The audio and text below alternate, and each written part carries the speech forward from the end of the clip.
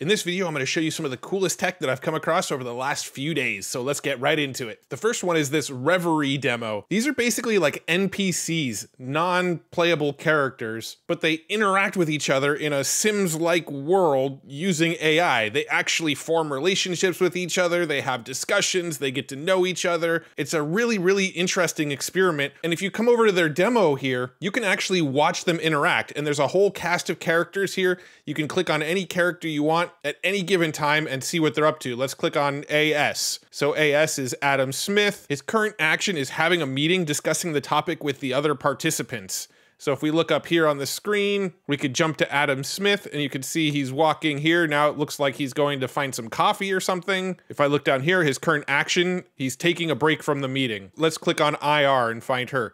She's currently eating some pizza right now. Now these characters, they are taking all of these actions independently. There's nobody instructing them to do anything. They are just wandering around this little world, doing actions based on their past memories and a sort of preset personality that was designed for them. And this is based on a paper called Generative Agents, Interactive Simulacra of Human Behavior. And it's actually a really interesting read. Of all of the research papers I've read, this is one that's actually kind of a fun read. We initiate generative agents to populate an interactive sandbox environment inspired by The Sims, where end users can interact with a small town of 25 agents using natural language. So check this out here. In an evaluation, these generative agents produce believable individual and emergent social behaviors.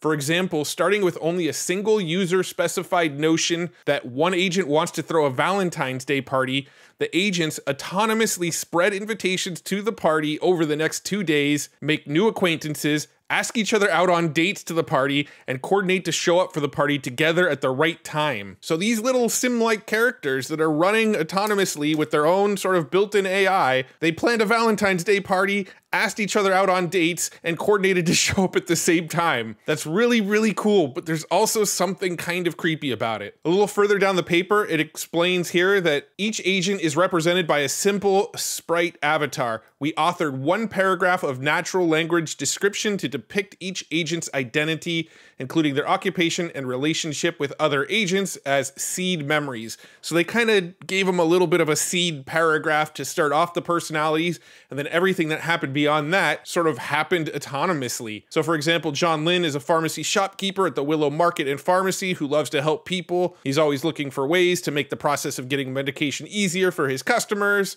He's living with his wife, who's a college professor, his son Eddie, who is a student studying music theory, etc., etc. And it goes on to give a single paragraph about this person's kind of story and personality. Combine this with the news that Meta created robots that learn from videos of human activities and simulated interactions, and you've literally got the plot of Westworld. These robots could literally take input video footage of an action being taken and then replicate what they've seen on the video. Using the video information, object bounding detection, and various depth maps, they can then recreate the actions that they saw on video. And this technology is put into real robots that are actually moving around and doing these actions. So if we create AI that gives NPCs free will and autonomy, and we have robots that can run around and take actions as they learn stuff, I think that's both exciting and really scary at the same time, because this is how the plot of almost every single robot taking over the world movie begins. But at least you and I will be ready for it, because we're paying attention. Here's another cool thing I came across from Rick, or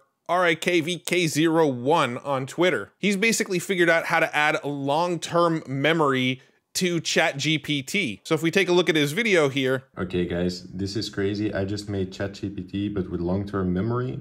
Basically, anything you say, it's gonna remember, and it's gonna make your experience a lot more personalized. Before, I already told this guy what my workout routine is. So let's see if he remembers. And he says, you do 100 push-ups every 2 days, okay? So you can see he started a brand new chat here. This is a fresh chat here. And he said, hey, do you know what my workout routine is? And it says, yes, I remember that. So at some point in the past, he trained this chat on what his workout routine is, and then asked him to bring it up again at a later time, and the bot still remembered. If you know anything about ChatGPT, it only remembers the context of the conversation directly above it. 2 days, okay? Don't judge me, but let's tell him that we're actually increasing this to 200 push-ups now. We're now doing 200 push-ups instead of 100. So now he just gave it some new information. Actually, now I'm doing 200 push-ups every 2 days instead of 100, and it says, wow, and essentially it's adding that new information to the long-term memory. Let's also tell it that I'm launching a new project called MemoryGPT, which is like ChatGPT, but with long-term memory.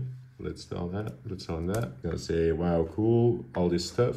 But now, to prove that it works, I'm gonna open it in a new tab. I'm gonna refresh my window. So he just added some new information. He started a new tab with a new window and a new chat. And with this new chat, I'm gonna ask it again if it knows what my workout routine is, okay? He's asking some of these same questions again now. And now it says, wow, you do 200 push-ups, so cool. And let's also ask it if it knows of any projects I'm working on. And it says, yeah, you're working on MemoryGPT, which is like ChatGPT. So this isn't publicly available, but he does have a wait list on his tweet where you can sign up through a Google Doc, tell him why you want to use it, and he'll get you access. I don't have access to it yet. I just kind of came across this video and wanted to show it off because I thought it looked cool. This one's from Pietro Scerano. He created something called DesignrGPT, which is a plugin for ChatGPT. So obviously you need to have access to the plugins feature in ChatGPT to be able to use this. Most people don't have access to yet. I don't have access to it yet. But once we get access to it, this looks like it'll be really, really cool. It will basically build an entire website for you using ChatGPT. It'll write the code for you. It'll write the copy for you. It'll generate the images for you. Let's just check out this demo video here. So he wrote, generate a website for a beautiful architecture firm, generate any images you need as well. That was his prompt. So it used the image generator plugin, it used his DesignrGPT plugin, and then it says, here's the website for the beautiful architecture firm. He clicked on the website, opened it in a new window over here, and you can see it put the title, it put an image, it put about us, it put our services, it put contact details. It literally did all of that from just generate a website for a beautiful architecture firm, generate any images you need as well. He then types, that was great. Can you now give me a portfolio for a portrait photographer? Starts using the image generator plugin, his DesignrGPT plugin. And then once again, it says, here's the portfolio website with a link. He opened this link in a new tab over here. And then it says, please click on the link above to view the portfolio. And you can see here's the portfolio website, portrait photographer portfolio. It generated a couple images about the photographer, generated some copy, put some contact information, and it just generated this entire website from one prompt. And he says, okay, so great, last one. We're going to generate a minimal design agency website. So using the image generator plugin, using his DesignrGPT plugin, gives him a new link. He opens it in a new tab here, and then welcome to minimal design agency. And it creates this real basic website over here. And on Pietro's Twitter thread here, if we scroll down a little bit, you can see another example of a website that he built with it, where he asked for a fantasy carpet seller website. And it says, here's the website for Aladdin's Flying Carpets. A flying carpet seller from the 14th century. You could visit the website by clicking on the link below, and then this is the website it generated. Aladdin's Flying Carpets, magical carpets from the 14th century. It generated an image with AI and put some copy down here for his magic carpet. Obviously, these aren't the most beautiful websites we've ever seen in the world. They're kind of plain, kind of basic, but as I say, this is kind of becoming a recurring theme in a lot of my videos. This is as worse as it's gonna get. Everything from here just gets better and better. Imagine when these tools are building just completely beautiful, modern, crazy looking websites. Like, we're not that far off. So that's a real cool tool from Pietro called DesignrGPT. Again, that one's going to require ChatGPT plus the plugins. Excited to play with that one and see where he goes with it. And then finally, the last one I want to point out comes from my good buddy Angry Penguin, or AP, over on Twitter. And this one's called SceneDreamer. And this one you can actually play around with right now if you want to. So here's the TLDR. SceneDreamer learns to generate unbounded 3D scenes from in-the-wild 2D image collections. Our methods can synthesize diverse landscapes across different styles with 3D consistency, well-defined depth, and free camera trajectory. So basically what it does is it generates these maps, these bird's eye view maps, and then from these maps with all these various types of landscapes, it then generates these 3D scenes that you can travel through. And all of this is created with AI. So here's an example scene that they show off of what these types of landscapes look like. And this started as one of those bird's eye view top-down images of just sort of like a topography looking map.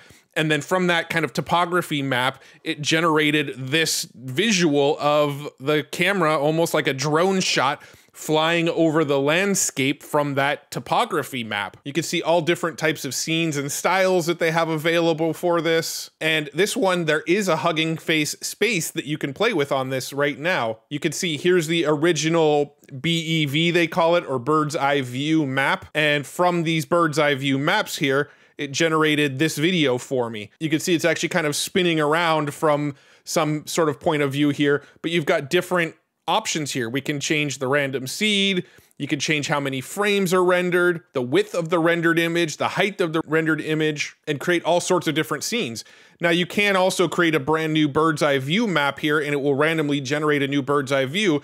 But it does say here that it does require a long time. So you can generate this bird's eye view, but if you go to generate the bird's eye view, you can see that it's quite time consuming to do. So this is the random map that it just generated for me. Let's go ahead and render a new video and see what that looks like. And here's the scene that it generated for us from that new topography or bird's eye view map that it just generated for us as it circles around our land plot that we just created. So some pretty cool technology. There's new crazy stuff coming out every single day, whether it's characters learning to be fully autonomous self-learning robots, ChatGPT with long-term memory, GPT plugins that can build entire websites for you, or just epic AI-generated 3D scenes.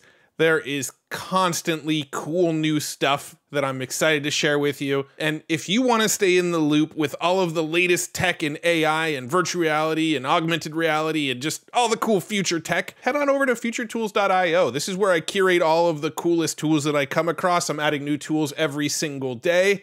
And then I've also got a free newsletter. If you click the button here to join the free newsletter, you'll join over 65,000 other people that get the TLDR of AI for the week every Friday. That's right, every single Friday I send you just my 5 favorite tools that I've come across for the whole week, a handful of really interesting news articles in the AI space, a handful of YouTube videos, and one cool way to make money with AI. It goes out every single Friday, and it's how tens of thousands of people stay in the loop every single week with AI. So if you're not on that list already, head on over to futuretools.io and join the list. And if you want to make sure you see more cool AI news and tutorials in your news feed, make sure you give this video a thumbs up and subscribe to this channel, because I'm going to keep on making videos like this for you, and that will ensure you keep on seeing this type of video inside of your news feed. Once again, thanks so much for tuning in today. I really appreciate you. I'll see you guys in the next video. Bye-bye.